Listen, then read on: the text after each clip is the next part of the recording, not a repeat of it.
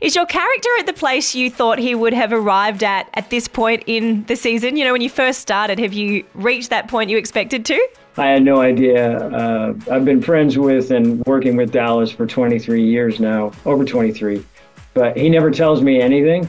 So when we started, I just thought I was a Roman centurion and I didn't have any idea where it was going and or why. So yeah, I think I'm more surprised than anybody who's watching this series. I might be the most surprised. For you as actors, you know, the writers are constantly tweaking things and working out where to take the story. Coming into season 4, where has Gaius found himself? Because his character's always had a bit of a wrestle, in my opinion, about what his perspective on Jesus, on the disciples is. This will be an oversimplification, but it's almost like I've got the devil on one side and the angel or God on the other, and they're both talking. Ever since Sermon on the Mount, and of course, even prior to that, when Jesus says, "Follow me," and Matthew just gets at this very quirky, interesting young man, just gets up and leaves and gives me, like, this guy would lock his door 5 times, and he hands me the key to his place, and he goes off with this guy. So from that moment forward, I have to wonder what the heck, like, why would he? So I've been curious for a while, but the Sermon on the Mount certainly changed everything and really started to make me think about who I am as a Roman and what my ideals are and what my beliefs are. And in that conversation, one last thing, you know, like with Simon Peter in season 3 at the cistern, those scenes are so great because I'm curious. I'm trying to figure out, like, what do you mean you have one God? I've got a pantheon of gods, for example. So I am really stuck.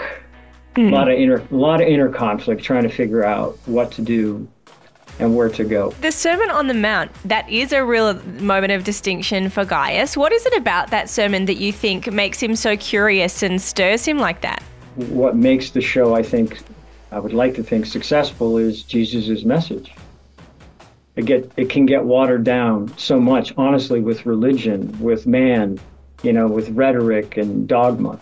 But his message is simple, and that's what resonated, I think, with Gaius, is like, treat others as you would yourself, or put others before you.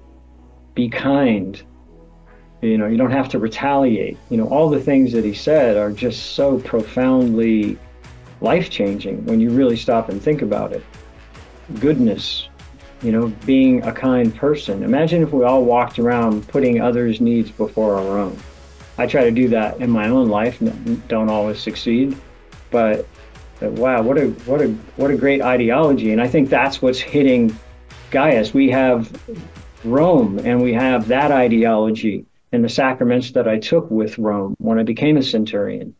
And the pantheon of gods, it's confusing and it's a lot, but there's no real thinking. It's about a republic. There's not as much soul thinking as I think Jesus is talking about, inner things. So I think that's what's hitting him the most.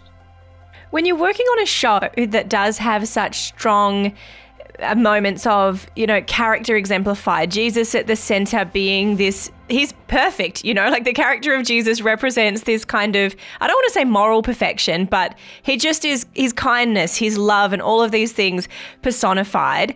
When you say, you know, that in your own life you want to exemplify some of these characteristics and you're working on a show that has so much of it, does that make it more of a challenge? Because literally every day you're confronted with, oh, I should be a bit more like that. Yeah. Are you saying, is that a challenge? Yeah, because I feel like, I mean, many of us would have a desire in our everyday to be sort of these quote unquote good people. But when you're literally working on a show that has that at the center of it, does that put a little bit more pressure on you, I suppose? No, I think what it does is it reinforces it, you know? I think we all know that what it means to be good and fair and honorable and kind and live with integrity. We all know that. I think we all learn those values growing up. It's just a question if we do it or not. So seeing it being done on a show, watching this character of Jesus, saying what he does, it reinforces what I need to be doing in my own life. So it has had a really strong impact on me personally for that very reason. Like, you can't help but read this stuff and go, oh, wow, okay. It has an effect, for sure. Is it fun being one of the villains, though, that sort of stirs the pot a little bit? I don't think, everybody has a justified reason. This is what I always say. Everybody has a justified reason for why they do what they do. Nobody thinks they're a bad person. And nobody. Everybody finds a reason as to why they're going to do this, this, and this. From infidelity to murder to cheating on your taxes. Everybody's going to find a reason. Does that make them a bad person? No, it doesn't. It's just choices, right? And then here's the other thing to think about. If you want to have a great hero, you need a great villain. Because the stronger your villain, the stronger the opposition, the greater your hero looks when the hero conquers that. These people, the villains, need to be liked. They need to be charming. They need to have a point of view. You got to feel something for them. If you don't, this victory is not as sweet. If this is weak, this is weak. You got to raise the whole thing up. So, I mean, Rome did some amazing things, infrastructure, water, medicine, calendar. Rome did a lot, and they allowed the people to be themselves. But you know what? Give us money, give us gold, and we'll build roads so you can take your wares and go to the next town and then come back in the same day. They did a lot. Infrastructure, clean water, huge. From cholera to dysentery. And so Rome did a lot of good things, for sure. So I guess I don't quite see them as villains. I guess The Chosen as a series allows us to see that, that perspective as it brings to life these characters, these stories that can just be limited to the page sometimes. In the way that you've spoken about The Chosen publicly on your social media, you tend to always call it a real honor. Like, it's an honor to be doing what you're doing. It's an honor to share what you do with the fans. Why do you see it as such an honor to be part of this series? I think to be put in a position that I've been blessed enough to be in, I just consider it an honor to embody something that's just so important to the world. Why me? Who am I? So to somehow be in this position, I take with such gratitude, and I don't think I'm answering this question very good. That's a really great question. I'm humbled by it. I'm honored to be a part of it. I've been making a living now as an actor for over 35 years. No one ever really, I get recognized now more than ever, but no one, whatever. I just made a living, character actor, right? Dad one day, psychopath the next, whatever characters I was playing. But to be recognized for something that is having such a positive impact on the world, that's what I'm coming to learn, that's an honor. That just blows my little brain that I am blessed enough to be in that position. Wow. I still don't think I'm answering that question very well, but I just think all of that is an honor, because how about this? Not everybody gets to do that. How often in life are you allowed to be a part of something that's maybe really having change? That's just such a blessing, such an honor to be in that position and to be granted that gift, that blessing. That was a very bad answer. I'm sorry.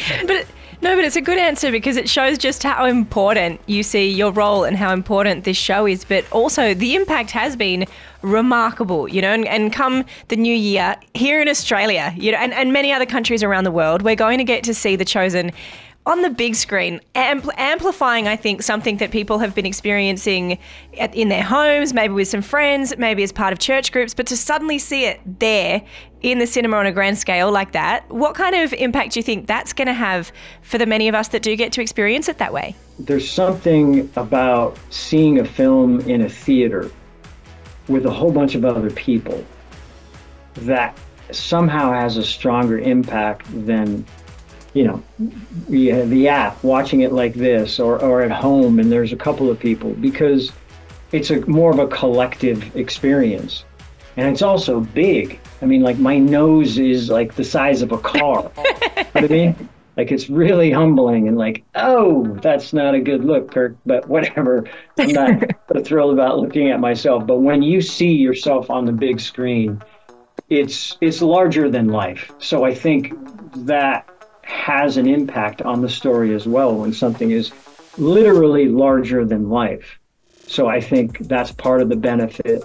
and you're in a dark theater, you're with other people, you can't run, you can't turn it off and go get a sandwich or something. You're there. And I think that has greater impact. I think for all those reasons, I think that's what's going to make the movie experience that much richer. And then like Akis, our cinematographer, like he's a genius. I mean, it's just his pictures are stunning. So to see that is also, I think, going to have impact on all of us. I cannot wait, Kirk. It's been a privilege to chat with you. Is there anything else you wanted to add? If I missed anything you'd like to say before we wrap it up? No, ma'am. I just think I'll say this. Wonderful questions. Thank you very much. Those were all very, very insightful and intelligent questions. So thank you.